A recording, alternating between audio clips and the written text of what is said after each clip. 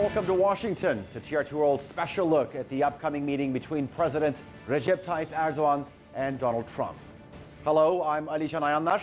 On November 13th, the Turkish president will be meeting with Donald Trump at the White House. And over the next half hour, we'll be looking at what we can expect from this meeting. I'm joined by Luke Coffey. Luke is a director over at the Heritage Foundation. He's also a former advisor to the UK Ministry of Defense, as well as a U.S. Army veteran. And Ali Çınar, who is the president of the Turkish Heritage Organization.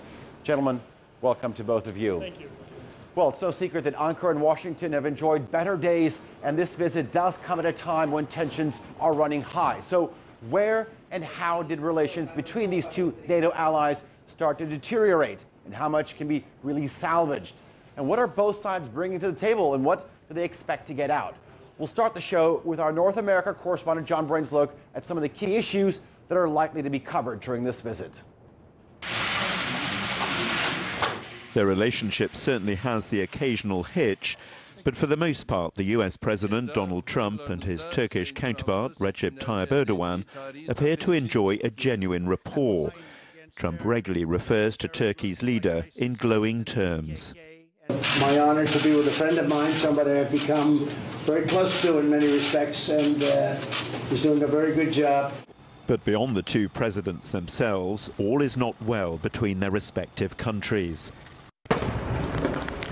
Syria is the biggest and most obvious fault line in the relationship, but there are other major tensions. Among them is Turkey's purchase of the S-400 missile defense system from Russia. Ankara says it only bought the S-400 because Washington had refused to sell it the American Patriot system. A system it insists it's still willing to acquire if the terms are right. But the Pentagon believes the S-400 could compromise NATO's new F-35 fighter jet by identifying the weak spots in its stealth capabilities. Turkey, a partner in the development of the F-35, has had its participation in the program suspended. Turkey will certainly and regrettably lose jobs and future economic opportunities from this decision.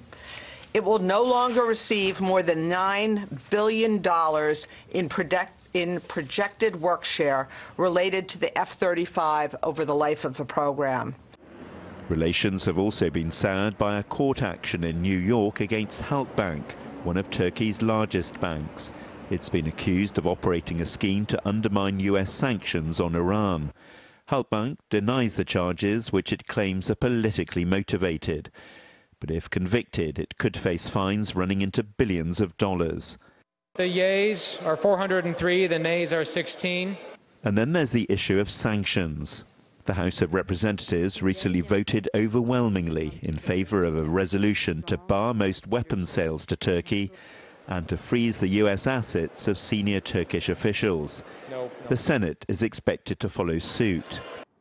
Analysts say the US-Turkey tensions have brought about a rare consensus in modern-day American politics.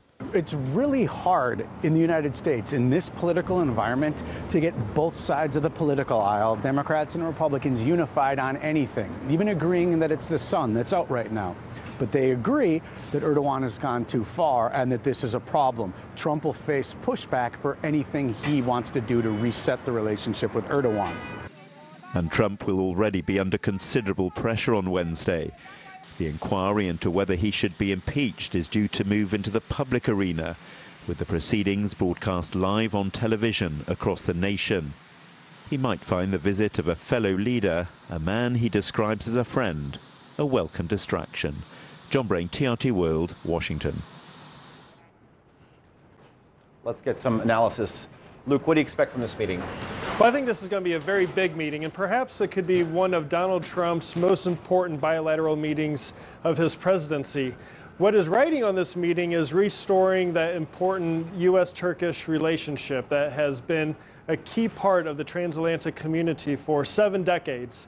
And granted, for the past 7 years or so, it's been rocky, but now's not the time to throw in the towel. Now's the time to double down, re-energize this relationship, try to get everything back on track, because it's important for NATO, it's important for the United States, and it's important for Turkey that this relationship gets back on track. Ali, Luke said it's time to double down. What is Turkey hoping to walk away from? What is it hoping to achieve? So Turkey has some issues with United States, especially YPG, PKK, and also trade agreement that Erdogan and President Trump would like to increase the trade volume up to $100 billion. So there are a lot of issues that Turkey and United States talk and discuss. And tomorrow's meeting is going to be very critical for the future of the relationship, because United States would like to work with Turkey, not Iran and Russia. So it's very important that both leaders talk and agree on the many items. You talked about some of the key issues, but one issue that we haven't talked about right now is the S-400 missile defense system. It's an important purchase by Turkey, caused a lot of problems here in Washington. I'd like to play a bit from the interview that U.S. National Security Advisor Robert O'Brien gave on Sunday to CBS's Face the Nation, talking about the S-400 missiles and possible sanctions. Here's what he had to say. If Turkey doesn't get rid of the S-400, I mean, there will likely be sanctions. The CAATSA sanctions will pass Congress with an overwhelming bipartisan majority, and Turkey will feel the impact of those sanctions. We've made that very clear to President Erdogan. There's no place in NATO for the S-400. There's no place in NATO for significant Russian military purchases. That's a message that the President will deliver to him very clearly when he's here in Washington. So possible sanctions if Turkey activates the S-400. How does Turkey avoid these sanctions? Well, it remains to be seen, but there's a lot of wiggle room in the statements coming from various parts of the U.S. government. And also there's been a little bit of slow walking on the side of on Turkey's side as well when it comes to accepting the delivery of these. It's my understanding, for example, that the missiles themselves haven't been delivered yet for the first battery, just the actual launchers themselves have been delivered. And now the U.S. is talking about Turkey can't activate the S-400, and if they agree not to activate, then they can be brought back into the F-35 program. They can get Patriot. This is a key sticking point, and this is the issue that really needs to be resolved when the two leaders meet. President Trump likes to see himself as this great negotiator, this great deal maker. Tomorrow's going to be a challenge for the art of the deal. That's what it's all about. Exactly. Turkey's paid billions of dollars in this. It said it's a done deal. Can Turkey live with the fact of not activating the system? There's a possibility, actually. I mean, when we look at Senator Graham's statement, if Turkey not activate the S-400, there's a possibility not to have sanctions. It seems like Turkey will have some negotiation with President Trump, and we'll see a Patriot missile package offering by President Trump. So I think there's still, I think, open place to negotiate both sides, because if Turkey doesn't activate the S-400, United States will be okay with this. And the message coming out from the U.S. side is it's not compatible with the NATO system. But Turkey and the United States have been NATO allies since 1952. And during the Cold War, they were on the same side against the former USSR. Their forces fought together in Korea, collaborated in the Balkans during the 1990s, and then, of course, later on in Afghanistan. But the ensuing policies during the civil war in Syria saw a major split with these long-standing allies, mainly with the U.S. choosing the YPG as their ally on the ground to fight Daesh. Turkey says the YPG is the Syrian offshoot of the PKK, a group which is also recognized as a terror entity by the United States. Our Obey Hito has more from the Turkish-Syrian border. Despite years of criticism from Turkey about what it says is a failed anti-terror policy, the YPG terror group remains America's main ally in the fight against Daesh in eastern Syria. The YPG is the Syrian military wing of the PKK terror group. And it's no secret U.S. Syria experts have been aware of their relationship between their Syrian partners and the PKK. We ended up choosing the sworn enemy of the Turks, and the PKK is a designated terrorist organization, designated by the State Department, by the United States. We played this terminological game and said, no, it's the YPG, it's the PYD, right. It's the SDF, it's the PKK. Yeah. U.S. President Donald Trump also says the PKK is as bad as any other terror group. Now, the PKK, which is a part of the Kurds, as you know, is probably worse at terror and more of a terrorist threat in many ways than ISIS. Despite operating under an umbrella group known as the SDF, Turkey says their leader, Ferhat Abdishahin, is a wanted PKK terrorist, nicknamed the Son of Öcalan. Ankara says Shahin is responsible for carrying out 8 terror attacks in Turkey since 1996, which killed over 100 people, including at least 20 children. Turkish President Recep Tayyip Erdogan recently asked the U.S. to turn him over following reports the wanted terrorist was invited to visit the White House. The person with the codename Mazlum is a terrorist who is wanted with an Interpol red notice. There is an agreement between us and the U.S. regarding the repatriation of the criminals. So the U.S. is supposed to hand this man over to us. Turkey has also asked the U.S. to stop providing support to the YPG and to fulfill their promise agreed to during Vice President Pence's visit to Turkey of removing them from the border areas. But according to President Erdogan, that hasn't happened yet. Neither Russia nor the U.S. has managed to clear those areas from the terrorists on the deadline that they promised. We will be discussing all of this with Trump. The U.S. president initially said U.S. troops would be leaving the area, but instead repositioned them near oil wells in northeast Syria. According to U.S. officials, that oil is being given to the YPG, something Turkey's Foreign Minister Çavuşoğlu has criticized. We're following US statements closely, and they say openly they're there for the oil resources. We're talking about a country that's not hiding from that fact. Moreover, with the revenues they make from that oil, we see that they support terror groups like the YPG and the PKK. Now Turkey is working with Russia to secure the border areas according to an agreement made in Sochi last month. As Turkey's president made clear, the U.S. did not fulfill its promises, and the YPG have not completely exited the areas agreed upon. That's why Ankara says Operation Peace Spring will continue, and Turkey will do whatever is necessary to secure its border. A message that is likely to top the agenda at the meetings between the two leaders in Washington, D.C. Obeyde Hito, TRT World, on the Turkey-Syria border. Well, what does the United States want in terms of the YPG's role in Syria? Well, this decision by the Obama administration to arm the YPG was doomed to fail from the very beginning. It was always going to end in tears after Daesh was defeated, and then the United States was left with the YPG trying to figure out what the future is going to be. Basically, the U.S. needed ground forces to help defeat Daesh, and the YPG needed the U.S. Air Force to help carve out a little protectorate in northeastern Syria.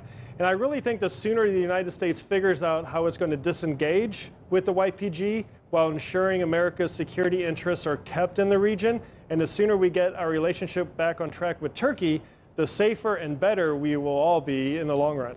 There's a seesaw back and forth in terms of, our allegiance to the Kurds. We're abandoning the Kurds in northern Syria. Yes, that's true. There's a lot of emotion behind this. But I can tell you, if more Americans knew that the YPG is essentially a neo-Marxist terrorist organization, they probably wouldn't be too thrilled about America's long-term enduring relationship with them. It was very much a transactional relationship, the foundations of which were started under the Obama administration and continued under Trump. But now we have to move on to the next phase in Syria and figure out a way forward that preserves America's security interests on the ground while fixing our important bilateral relationship with Turkey. And there was a letter that was dated on October the 9th in which President Trump wrote to President Erdogan talking about the YPG, more specifically its leader. And this caused a lot of tensions in Ankara.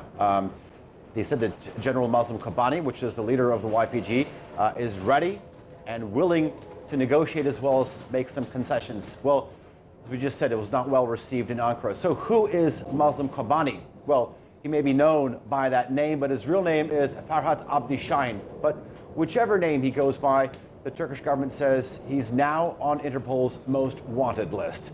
Mazlum Kobani is reportedly the adopted son of the founder of the PKK terrorist organization, Abdullah Öcalan. He joined the PKK as a young teenager, and between 2009 and 2012, he's accused of commanding an urban unit of the PKK called TAK, or TAK. He's responsible for terror attacks across the country, and he's been charged with killing 41 civilians and injuring many more. In 2012, Mazlum Kobani joined the PKK's Syrian branch, the YPG, and in 2015, he became the top commander of the Syrian Democratic Forces, which is dominated by the YPG. Ali, I want to turn to you. The United States, in pretty much every official statement giving to the Turks, always says that it understands the national security concerns of Turkey. Do they really? I mean, some part, yes, but United States separate PKK from YPG. I mean, they are linked together. They are both terrorist organizations. And unfortunately, at some senior level, they don't understand and they don't want to work with Turkey. But Turkey is a NATO ally. Turkey is very crystal clear what PKK is and what YPG is. So I think with these meetings, President Erdogan again emphasized that PKK and YPG are the same, and United States should not work with the terrorist organizations in Syria. When Vice President Mike Pence was actually giving that press conference in Ankara in mid-October, I think it's the first time that the U.S. side actually said, talked about these links and said that they need to be cleared from the border. So is this possibly a step in the right direction in terms of Turkey's perspective? I think so. I mean, when you look at President Trump's statements, he also mentioned about PKK at the White House press briefings. So I think White House understands the situation and concern from the Turkish side. However, Pentagon, at some part, they would like to work with YPG, PKK in Syria and collaborate for the future plans. But it's going to be very difficult for Turkey to realize and understand for the United States side. There is a disagreement, and I don't think it will be solved in a near future. Okay, so the S-400 missile defense crisis is where the two sides stand on the Syria issue are just some of the issues of this strained relations. But the Turkish president's visit comes obviously off the back of a U.S. House of Representatives resolution that recognizes the events of 1915 involving the killings of Armenians as a genocide, a finding that's strongly rejected by Turkey. Now, during the First World War, Armenians in eastern Anatolia living under the Ottoman Empire collaborated with the Russian Empire. When the Armenians turned against their own government with the hostile political aims, the Ottoman Empire subjected the region's population to a relocation. Many died along the way, including Turks and Kurds. Ankara calls the timing of the resolution by the U.S. House of Representatives questionable. Turkey says it appears to be punishment for its recent military operation against terrorist groups in northern Syria. Ali, is this political vengeance?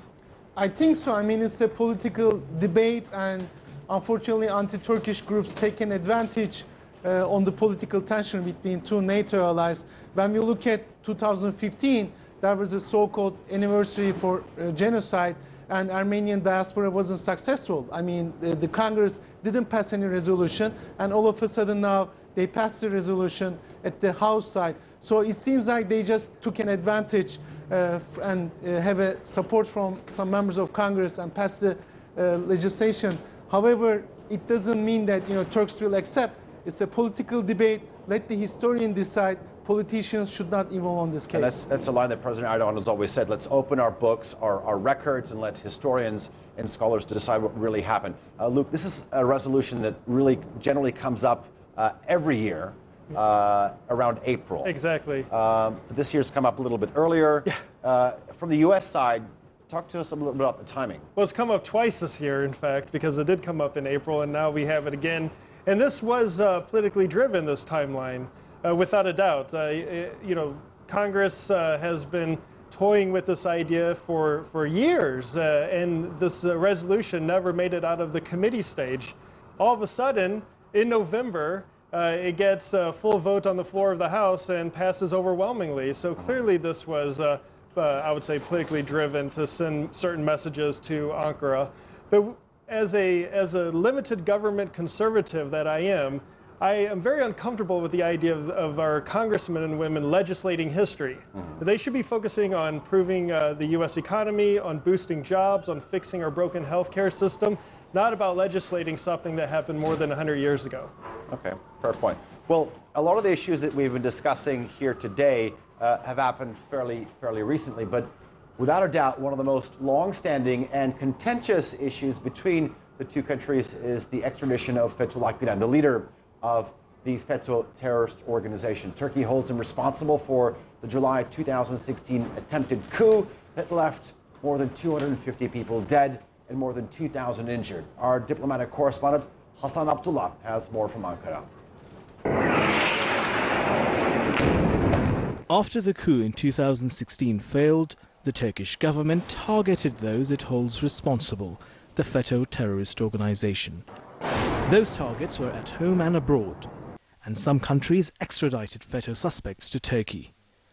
But its leader and many senior members still haven't been taken into custody. The head of this terrorist organization has been living in the US since 1999. Why are they keeping him there, even after our Justice Ministry has sent them 90 files on him? Why is he so valuable to them? We have to ask ourselves these questions.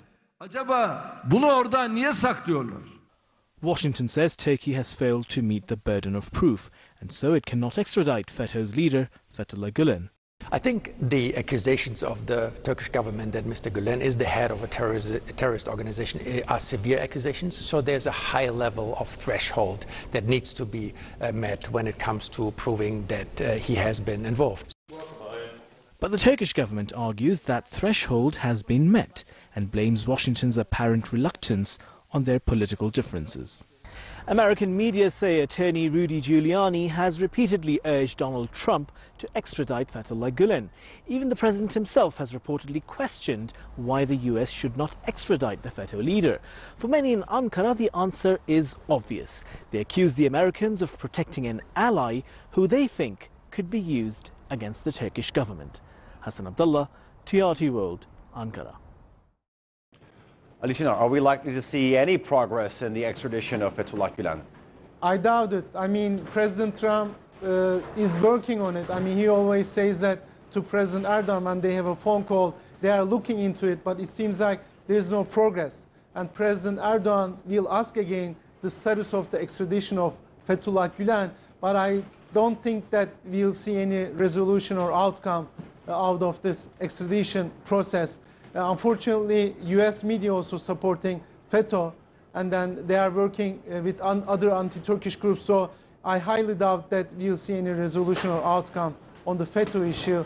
And it's very sad as a Turkish American that, you know, FETÖ groups are doing a smear campaign against Turkey, which they don't represent Turkey anymore, and this is also hurting the relationship between two NATO allies.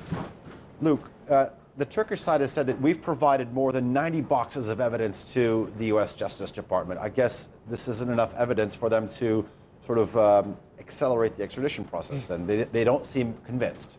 Well, as Ali said, this issue is unlikely to get resolved during this visit.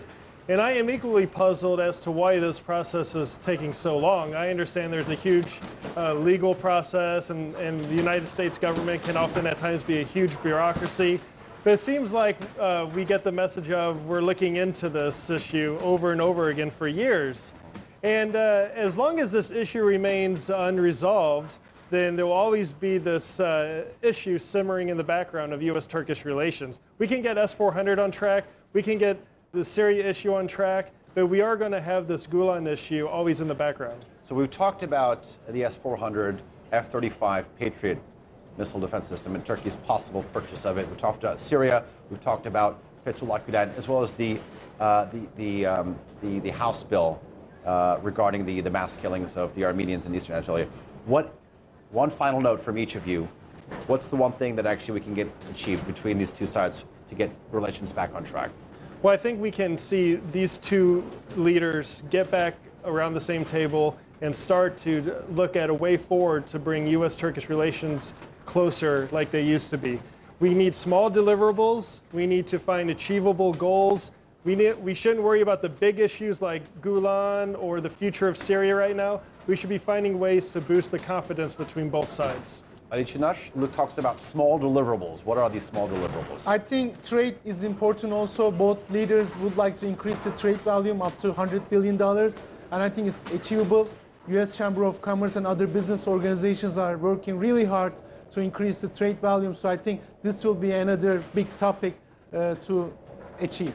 And if Turkey doesn't activate the S-400 missile defense system, if it's brought back into the F-35 fighter jet program, and the purchase of this possible Patriot missiles, then possibly could go a way towards achieving this $100 billion trade volume. Gentlemen, thank you very much for joining us here in Washington. I do appreciate your insight and analysis. Well, this wraps up our special look at President Erdogan's visit. I'd like to thank our guests, Luke Coffey and Ali Chinar, for their analysis and insight. Don't forget to tune into our rolling coverage of President Erdogan's visit to the U.S. Capitol, starting at 1600 GMT on Wednesday. From me, Alican Ayanlar, thank you and goodbye from Washington.